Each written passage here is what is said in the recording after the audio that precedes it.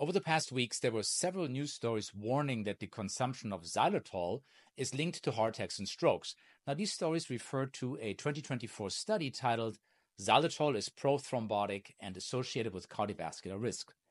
Now, the authors established a correlation between elevated blood levels of xylitol and cardiovascular disease.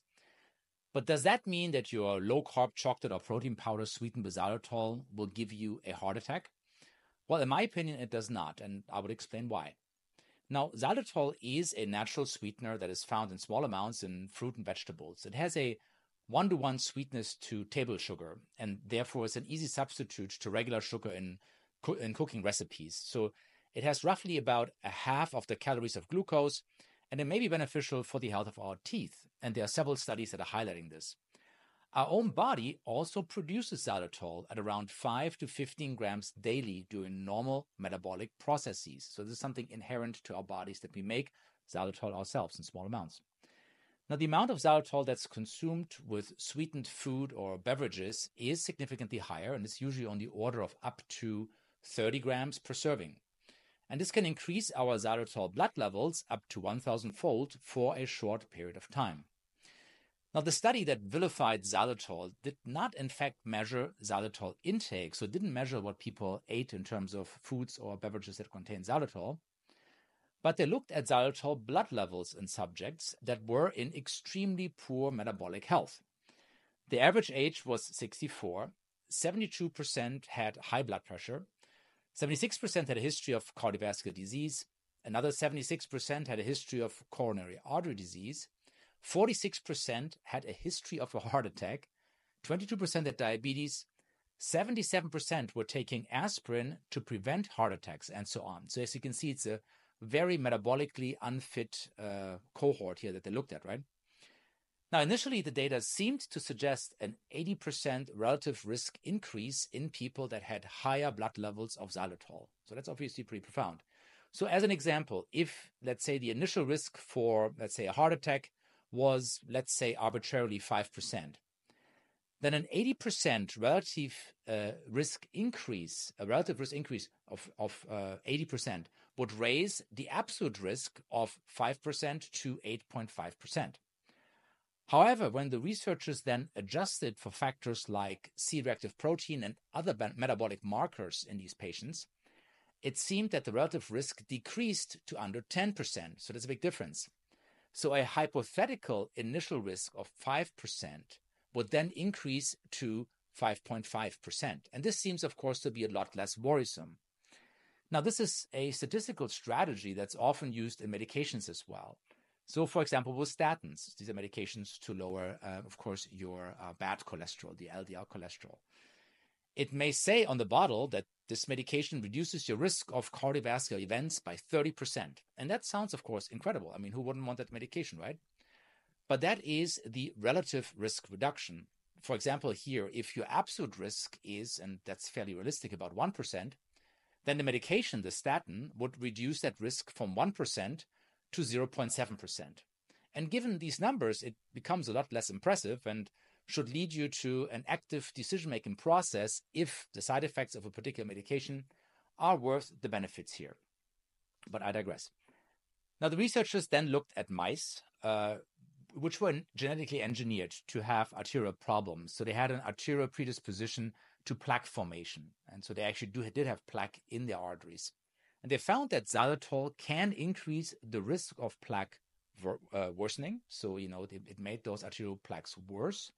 And it increased their risk for blood clots. So they confirmed this in an animal model. So they used, a mouse population with very compromised cardiovascular health. And they saw that high oral amounts of xylitol, or they sometimes inject them as well, worsened their atherosclerotic plaques and potential to form blood clots. And then they gave human subjects 30 grams of xylitol, because again, this seems to be the upper amount, I would say, present in a serving size of sweetened drinks or food, right? And as mentioned before, this dose can increase a subject's xylitol blood levels up to 1,000-fold, which on its surface sounds, of course, concerning. But we have to keep in mind that xylitol is very quickly metabolized and returns essentially to baseline within 1 to 2 hours. So if you have your xylitol sweetened drink, within 1 to 2 hours, you're back to your original baseline of xylitol, right? They then collected platelets from the subjects and noticed that when they added an agonist, and the way I understand this is that an agonist is a chemical similar to those released from the lining of the blood vessel when an injury occurs, for example, during a cut, right? So there's an injury, you cut a blood vessel, and chemicals are released that are then triggering platelets to become sticky in order to clog up the wound, and that prevents us from bleeding out, right? This is the first line of defense in blood clotting. It's a very important part of blood clotting, but an agonist was sort of needed for this, right? And they noticed that the platelets from subjects with the higher xylitol blood levels in the presence of this added agonist had an increased rate of aggregation and thrombosis. So this was sort of an in vitro test of their theory that xylitol contributes to making platelets more sticky, again, in the presence of an agonist, right? But again, we have to keep in mind that, this patient cohort had an elevated baseline of xylitol due to their poor metabolic health. So there are some enzymatic pathways that are not functioning very well in people with poor metabolic health. And this leads to elevated blood levels of sugar alcohols. So in other words, this is an intrinsic, consistent elevation of xylitol, which differs greatly from the short-term elevated blood xylitol levels that a healthier person has upon consuming xylitol in a drink or with some food, right? And furthermore, elevated xylitol levels itself, this was not sufficient to trigger the platelets to become more sticky, but an agonist was needed here to make this happen.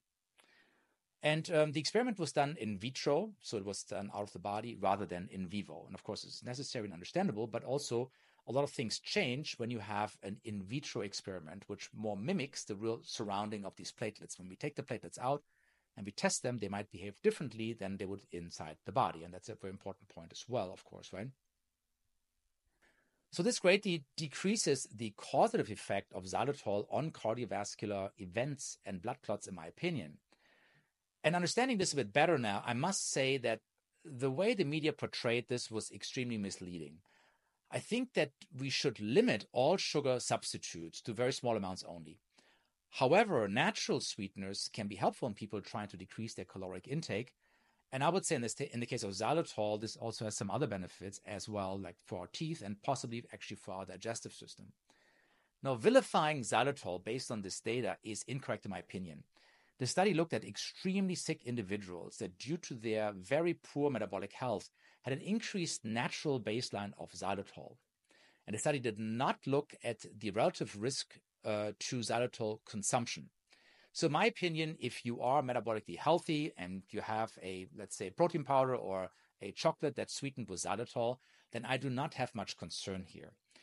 On the other hand, if you're a metabolically very sick person with a history of cardiovascular disease, then avoiding sugar alcohols, and this is not limited to xylitol because it seems like erythritol may behave similarly here, to decrease even the slight and short-lived increase in possible platelet activation from baseline may be the more conservative strategy for you.